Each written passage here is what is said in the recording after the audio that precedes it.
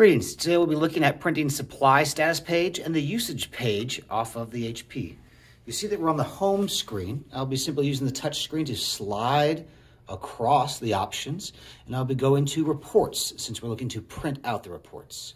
It may be in a different order, but ultimately you'll see the print reports icon, and you're going to be asking for the configuration and status pages. Click again the touch screen. Here you can actually select multiple ports to print. We'll be scrolling down and we'll be looking at simply the supplies status page as named and the usage page. Selecting both and seeing that they're checked, and the bottom right icon is the print. Simply press the button. It prepares and processes the job, and this is the information that we are looking to receive to have accurate toner supplies and the usage of the printer collected for billing. Thank you very much.